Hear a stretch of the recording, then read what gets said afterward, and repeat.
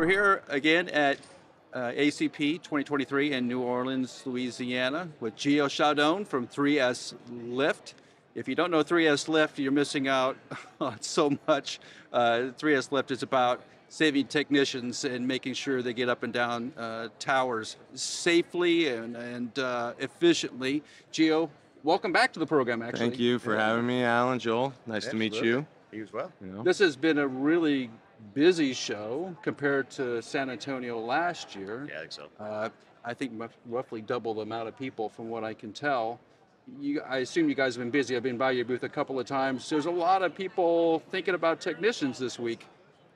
I think people have to be thinking about technicians. If you Yeah. look backwards and you look forwards in terms of the operational existing towers, you have to think about technicians for your existing fleets. Yeah. You look at the forward projections of the build out plan, you have to think about who are the people that are going to work at these places. Yeah.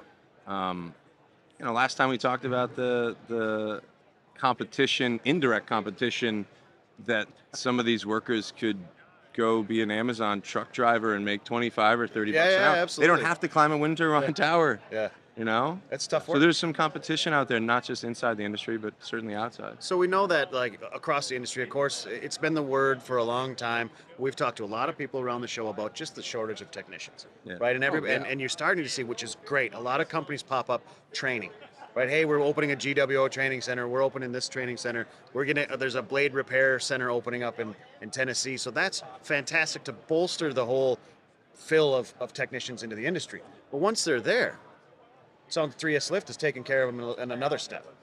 I think one, workforce development is something that we talk about a lot. Our customers are talking about a lot. The recruitment, like you're talking about, is step one, and the retention is really the hardest part. Yeah. Right. You could recruit people with probably a good paying job and an exciting job to go up and down a tower, and you get to do mechanical, electrical work. Every 6 months, maybe. Yeah, it gets hard. It gets hard. It's a war of attrition, right? It is. Indeed has 700 and something open wind tech jobs today in America, right now. Yeah. And our product is Climb Auto System Lift, retrofittable to every ladder. We see customers improving their ability to retain techs. Yeah. And that's, ultimately that's leading to an improvement in operational efficiency too, right? Right. Keep the people longer, keep them happier at their job, which is hard to do. Yeah. And they're probably going to do better at it. And I think we've seen some data that proves that. Yeah, off air you had mentioned morale on a team, right? Yeah. You may have traveling groups that come in, like the blade repair guys bounce from site to site to site. You know how happy they are to show up on a site when they're like, oh man, this site's got lifts. You know what I mean? Like Yeah, their true. days just got easier, I know. right? That and we also talked about some places that have resident service technicians or an O&M contract, where if those guys get to go up and down a tower every day on a lift, they would much rather do that than a climb assist or just climbing a ladder. Yeah. Yeah, the ladders are tough. Even a short tower, 72 meters, 80 meters that's a long ways. The majority of our retrofits are on 80-meter towers still. There you go. I mean, Yeah, the repower boom happening now is a lot of those towers are 80 meters, and what a better time to install a lift than when you're doing a repower. You're opening And up the sometimes CapEx. you can add to the sort of repower equation to qualify by adding a lift. We think that there's probably room for a lot more lifts in the field. We think that new construction, certainly there's options. There's service lifts, there's Climb Auto Systems. Right. We have, I think, maybe 1,000 or more new construction units being installed this year. Nice. Whoa. Wow. Significant amount. Yeah, good for you guys. 6,000 total. By the end of the year, we'll have 10,000. So I don't know, how many turbines are there? 73,000 70,000. in the So States. In the US. we'll be 1/7 by the end of the that's year. 15% market saturation. That's great. Yeah, and I think the eyes of the owner operators, and not just the operators too, but the asset owners. Yeah. They have long-term service agreements. They care about their ability to. They're not just putting back to the O&M contract saying, "Well, it's your job." Figure it out. Let's work together, and I think that's a nice thing too, is seeing the collaboration between some of the owners and the operators on it. Right? obviously in this conference, when I stop at different booths, you see a couple of different things. A lot of GWO training, which is all about safety. So a lot of the maintenance groups are doing internal safety training. When you talk to operators, one of the first things that pops up is safety. You see helmet companies, gear companies, everybody is really concerned about safety because there's so few technicians. You can't afford to have somebody out, and the cost of that is extraordinary. You want to take care of your technicians at this point. There's a better massive push. 10 years ago, a little more Wild West, the way I saw it, right?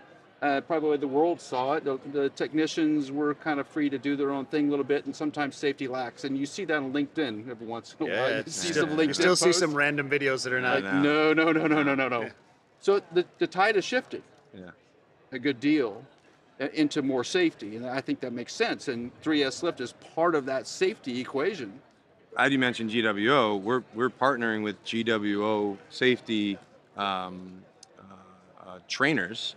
Our lift, our Climb Auto system is in their training centers, Oh, that's genius. great. and they're starting to offer that as an add-on. Yeah. Sure. Right? So Certified on this, yeah. certify it. Yeah. You know, we train them to provide a sort of co-branded certification as an add-on. It's not a GWO course, but it's Right. performed by a GWO certified trainer, Okay. and it's an add-on. And you know, the safety piece is huge because we've seen, and you know, I've traveled to so many sites like you guys have, and you see sort of a unicorn when you see some of the older techs. And you're like, hey, Hey. well, you've been here You've seen 10 or some things. 12 years. Like, Yeah. how you doing? And some of the things we still hear, like, well, we got a couple of knee surgeries, and That's you pretty know, common. I wish this thing was around 10 years ago. That's what I hear. Yeah. You know, but it's here now, and I hope, and we hope that 10 years from now, when we're visiting there, the discussion's a little flipped, and it's really thankful that we got these lifts and our company invested in our safety, because I wouldn't be here if Yeah, now, absolutely. you know, Yeah. looking backwards. So I think that's and that's job. There's a job creation aspect, right? Yep. Job Yes, there is. sustainability. We're talking about, you know, good paying jobs in areas that may not have a ton of opportunity, and A lot of more what rural. a better job to have. Yeah. And let's keep these people in those jobs. Older technicians, demographics, more women we're Right. seeing enabled As to be technicians, in yeah. the job. You know? Yeah. We've got a utility customer who's retiring coal plants, and they have their own transitional program to take some of their coal techs and move them into wind. Oh, that's cool. And you know, one of the things that's beneficial is to have a lift. You know, they're 50 years old. Yeah, Right, Been yeah. around for a while. Yeah. I think of it like, you know, this is an innovation we're seeing that you guys have put out 3S Lift within the wind industry. But if you think into the general industry, I have a lot of friends that have bad backs and bad knees, and they're 35 and 40, right? That have been pouring concrete and building homes and roofing and doing all these things their whole lives. And when things have come along within those industries, it changed the way they are. You see the wheelbarrows with just like they got electric batteries in them now. Yes. Like, man, when I was young and I was wheeling concrete, I wish I had that so much. I know. Right? So it's kind of the same concept, right? Well, the You guys climate have changed assist. it. You remember when that was starting, Right. Right. You know, one of my first projects in 2010, there wasn't climate assists weren't prevalent. I think probably historically, maybe 13, 14, 15, they started to come around, and generally speaking, were standard in the 15, 16 time frame. And I kind of liken our lift now. I hope that that's the new standard. You know, I think from a operational cost effectiveness, it's there. It's like I was doing like the BlackBerry iPhone analogy for Climb Assist to Yeah, our sure. lift. Yeah. Right? Like the BlackBerry still, you probably still get away with it. I know they're not making it anymore probably, but look, a non-smartphone is still effective in some way. Yeah. Sure.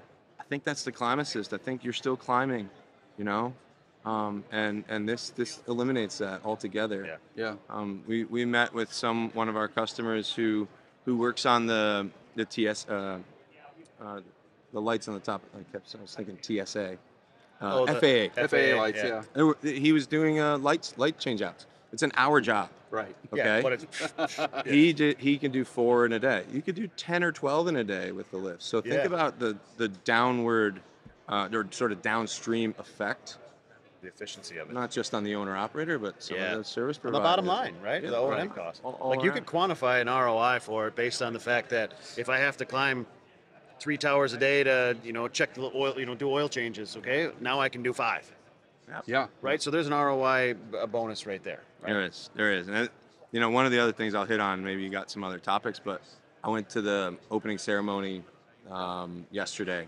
and General Stan McChrystal. McChrystal, Yeah. thank you, Yeah. Stan McChrystal. He talked about culture, and I've having been in this role with 3S for 5 years and seen us grow from 0 installations to 6,000. I've seen the development of those cultures ebb and flow over time. And he defined culture, I think, in some way of a subset or a combination of the behaviors of the employees at a company. Right? How do they behave? That is your culture. Yep. Ultimately, this product helps the technicians, and they will feel valued. They will feel valued, and that is a feeling of gratefulness that you want to work for those companies. And we've seen the companies that are investing in this product having a lot more applications to go work for them. Their culture, their morale collectively is improving, and I think they're seeing the benefit of that operationally, financially as well. Yeah, You know? absolutely. It's kind of a full circle. Yeah, wait until we get offshore and the towers are 160 meters. I know. Oh, I yeah. know. They're gonna have huge service lifts that take 3 people up at a time. We've thought about it. I mean, we're in the offshore space as well, qualifying our service lifts. 3S does more than just the Climb Auto system. We're selling blade maintenance platforms, accessories, safety systems, rescue devices, self-retracting lifelines, these kind of things. Right now, our bread and butter is the lift, and that's really helping us get noticed on other aspects. Traction for everything Oh, else. sure. Yeah. Sure.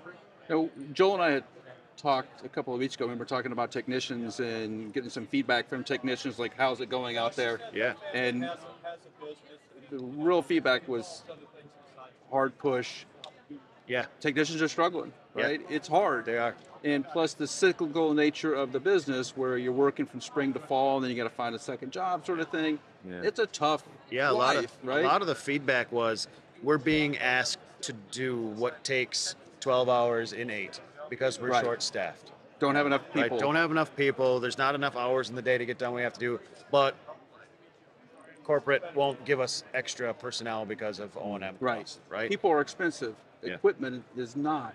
That's Equipment's why a I think one-time the lift cost. makes sense, right? Yeah.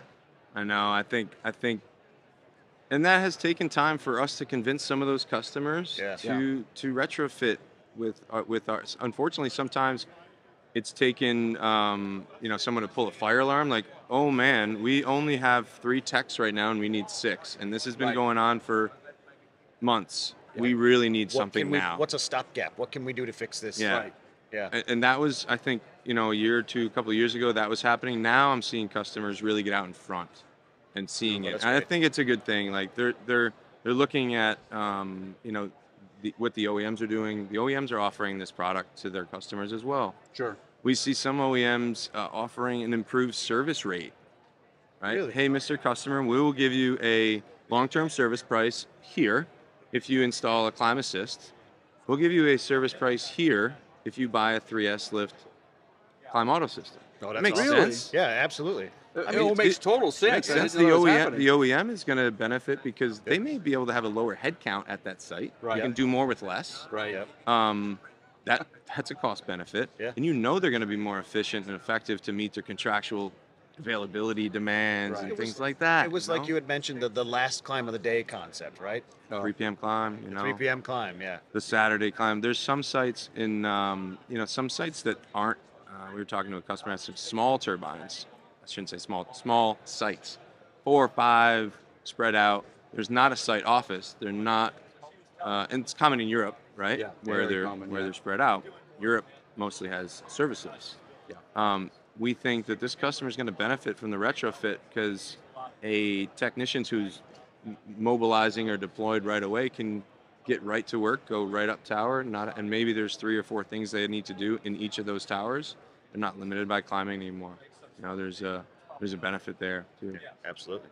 So Well, this is really enlightening. I mean, some of the things you and I have been hearing, Joel. Yeah, yeah. Direct feedback. Gio's really feeding into that. This same concept, right? That as an industry, it's going to be changing a lot. It's good to hear that operators and owners are starting to put the climb model system in, just to get rid of the technician issues. Getting to a couple of thousand units is big. The best part now, Alan, is our team is gelling. The 3S Lift team is, we've got a 40,000 square foot warehouse. Operationally, we need to support the industry. Yep. And that means with the right troubleshooting engineering teams, which we have. We've got the right project management teams. We're going to be installing at 50 sites in the next 8 months. Wow. So that's 50 deliveries and 50 commissioning, 50 trainings on site. So we now have, we have 40 technicians that install these. We leverage some partnerships with, but it's been fun to see sort of the fruits of our labor over the last couple of years grow and see our customers really, be the beneficiary of what we think is just an awesome product. Congrats on the hard work. Yeah, thank you. It's paying off, man. Thanks for having us again. So how does an operator owner find 3S Lift? What's the best way to find 3S? You can find us on LinkedIn. You can find us at 3slift.com. Okay. I'm very active. I think there's an info email address that comes right to me. Yeah. I dispatch that to whichever sales team we need to. So we can. We're pretty active on the web. So easy to get a hold of. Perfect. Well, Gio, it's great to see you in New Orleans. Glad you could make this show. This is fantastic, and it's great to hear the success of 3S Lift. It's fantastic. Yeah, thank you guys for having me again. It's awesome. Absolutely.